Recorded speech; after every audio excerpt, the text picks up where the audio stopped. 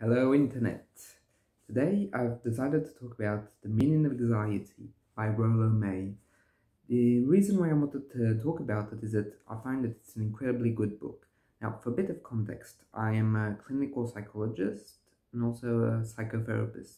I work in France, so the idea behind this program, if you can call it so, oh god, I'm so old-fashioned. Anyway, the idea behind this is that to see if the book is still valuable right now if you read it, if it has any insights, also what I felt of it, and all of the others. So spoiler alert, I suppose, I would really recommend this. The Meaning of Anxiety is an incredibly good book.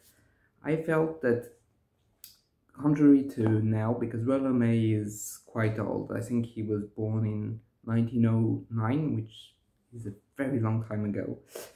And what I felt his perspective was incredibly interesting. It's not like modern perspectives of how to cope, how to manage, how to cure even anxiety. He's not really into that. He does provide some examples, but for the most part, he is not really interested in that. What he's interested in, and what is fundamental in this book, is what does it mean?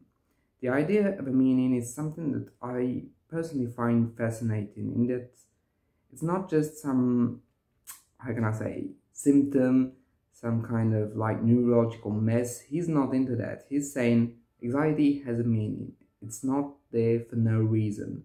And that's what I found fascinating, is he really goes in deep. And when I mean deep, he gives the arguments of Freud, well, classic, yes, but Adler, Fromm, Jung, Goldstein. I mean, he goes into so much. And I mean, because this book was written in the 50s, I mean, it might seem old-fashioned, but still, he really does give a whole panorama. And I really felt that he was really adamant. He wanted to go as far as he could with what it meant.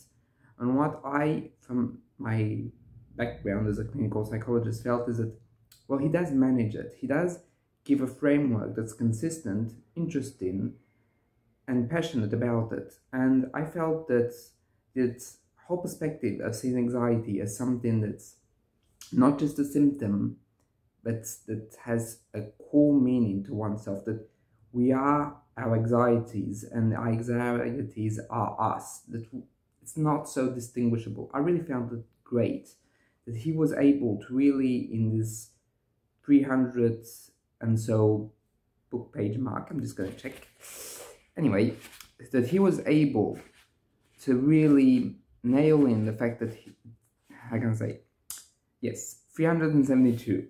So basically he was really able to nail that very core aspect of our being, and I felt that was great. And he really gives examples, and because he's also a clinical psychologist, he doesn't just give in the fairy, he also gives practical concrete cases of anxiety and what it meant, and what he felt it meant, and what the patient felt it meant. And what was that it was really interesting. It was fundamentally, how can I say, it was really something that kind of like makes you think, makes you reflect, and helps you also shift, how can I say, your paradigm to something more akin to psychodynamic theory, which, if you don't know what it is, it's basically the idea that we are conflicted, we are not united.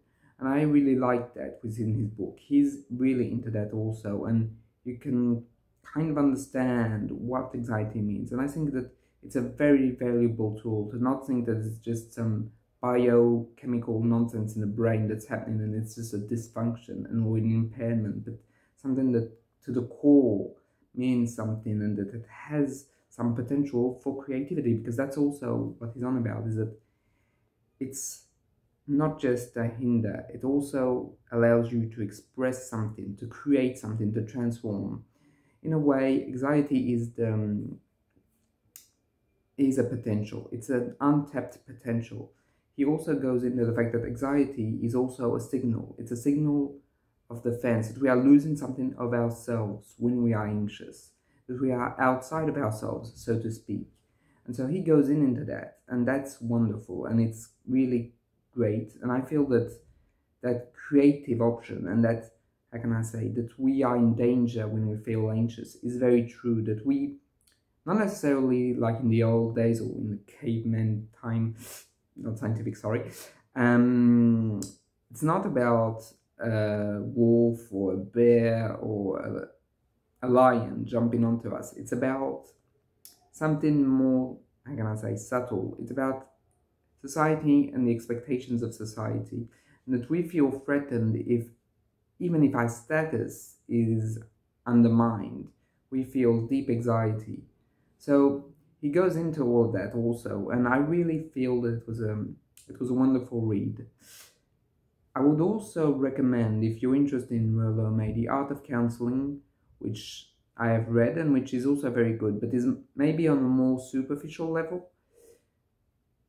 And that's pretty much it for the first episode. So, The Meaning of Anxiety, a wonderful book. If you're into really the core of what anxiety is, not just some, how can I say, method or management techniques, it's really great. It's really a good option, and it settles the basis of everything. It gives a basis, develops, and explains, and goes even further. And there's also this wonderful, wonderful hope that's in the book, is that there is that idea, that fundamental idea, that through our management and coping with anxiety and overcoming it, we grow, not just as people, but also as a culture, also at the deepest of our individuality. And that's wonderful. It's a beautiful message, and I couldn't agree more. So let me know what you think in the comments, if you want to leave one, and maybe I'll do another one. Who knows? See ya.